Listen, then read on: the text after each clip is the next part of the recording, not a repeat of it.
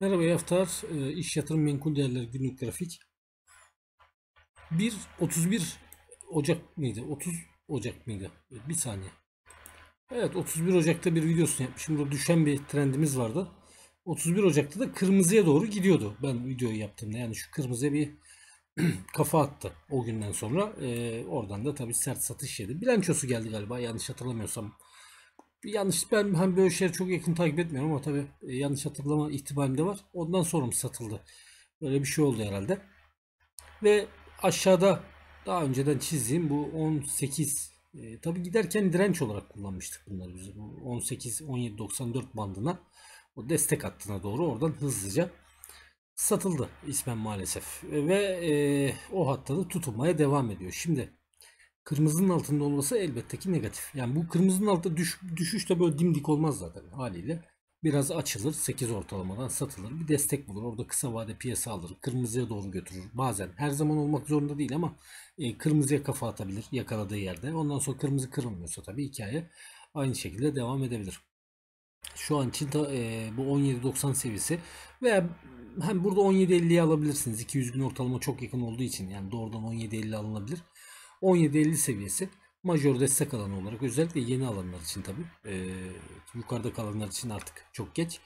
Majör destek alanı olarak takip edilebilir 17.50 seviyesi. Altına doğru bir satış dalgası daha gelirse tabi, hani şöyle baktığımız zaman 15.5 civarları bir destek alanı, yani 17.50'nin kırılımından sonra olma ihtimali yüksek. 15.5 yani 16 bandı olabilir mi diye bakıyorum ama e, genel tabi herkesin gördüğü tepeleri dipleri görmek lazım böyle şeylerde. Yani ara yerler arabanın da çok bir faydası yok. 15.50. Şu anda bir tepki döneminde, yani düşüşün bir tepkisi. Yani bir şey tabi bu kadar hızlı değer kaybederse piyasanın haliyle ilgisini çeker bir yerden sonra.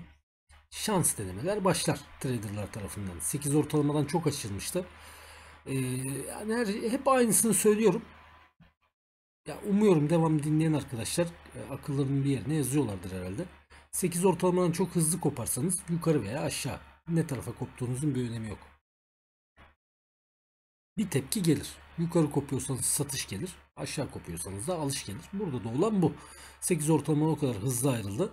Yani bakın şurada hemen Şubat'ın başında, 3 Şubat'ta kapanış 19.99 iken birdenbire Şubat'ın 7'sinde, ki arada tatil zaten, cumartesi pazar, 18'e geliyor. Bu kadar hızlı, yani 2 liralık %10 bir değer kaybı orada bir miktar alım tepkisine yol açmış. Şu an için bir şey anlatmıyor.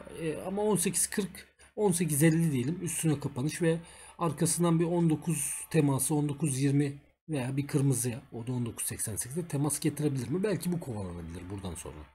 Yani 18.50, 19 30 diyelim o kısma, yani 19-28. 19 olarak alabilir miyiz? O alabiliriz aslında. 19 üstüne çıkarsa da kırmızıya bir temas tepki olarak dediğim gibi beklenebilir. Maalesef çok da iyi bir tablo değil içinde bulunduğu tablo. Yani burada bakalım dip neresi olacak? 33 RSI, yani oldukça satıcılı. Tabi 30 RSI genellikle ismen de tepki getiriyor. 30 ve 30'un altına girdi mi çabuk tepki alıyor yukarı doğru. Hemen bir alıcılar geliyor. Yani şöyle, tabi MACD de hala negatif ama bunu şöyle de değerlendirebilirsiniz. Şimdi bu gördüğünüz kırmızı olan RSI'nin basit ortalaması 14 günlük. 14 RSI'nin 14 günlük ortalaması. RSI çok girer çıkar. 70 üstüne 30 altına çabuk hareket eden bir osilatördür. Ben tabi ortalamasını çok uzun zamandır kullanıyorum. Ortalaması çok yanılmaz yalnız. Ortalaması RSI'nin 70'e girdi mi bu yavaş yavaş, yani işte dikkatli ol mesajıdır. Genellikle satıcılar gelmeye başlar. 30'un altına girdiği zaman da çoğunlukla, yani baskın bir yüzdeyle de, hiç çıkarmadım ben, çalışmasını yapmadım öyle bir, ama baskın bir yüzdeyle de yavaş yavaş artık alıcıların kapıda olduğunu işaret eder. Yani bir miktar daha düşerse eğer, destek kırıp yani bir öyle en kara tabloda 15 buçuklara doğru düşerse, hani RSI'nin da sürüklendiği yere baktığımız zaman oradan belki ciddi bir tepki gelebilir kısa vade. Bir miktar hatta yükseliş akımına da dönebilir diye düşünülebilir. Tabii hiçbir beklenti yoksa firma için onu bilemem. Yani bir kara haber varsa o ayrı bir şey. Bunları bozar. Ee, Yani o göstergeler gerektiği kadar tepkiye de Neden olmayabilir? Bu da aklınızın köşesinde dursun. Herkese iyi haftalar.